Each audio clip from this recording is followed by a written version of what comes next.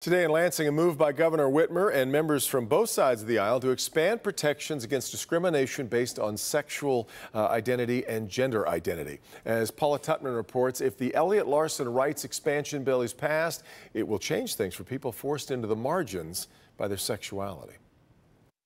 Many people don't understand that in the state of Michigan you can be fired or lose your housing for being gay, for being LGBT, simply for that purpose. Today, history in Lansing, following executive action expanding the rights and protections of the LGBTQ community. Governor Gretchen Whitmer stood with co-sponsors from each party to support change.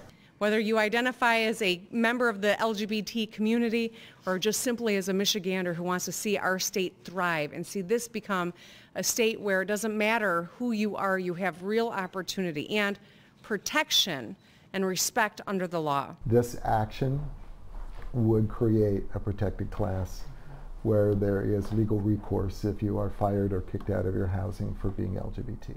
For Bridget, it's not about being a protected class, it's about being a protected person. Why are we not protected? Like, why do I have to go through so much to get a job?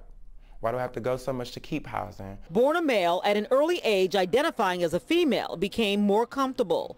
But to be transgender is a hard road. And so she's felt the scourge of hate, discrimination, violence, even being evicted from an apartment because of how she identifies herself. I could be walking out the back door, it's a parking lot behind the building, and I could be sitting back there smoking with a friend or something, and he would like come and get the hell out of here, get the out of here, stuff like that. Did you eventually get kicked out or you just got harassed? Oh yeah. No, we got evicted. At the Ruth Ellis Center in Detroit, where the fight for the rights of those who happen to be lesbian, gay, bisexual, transsexual, or questioning gender identity and or sexuality.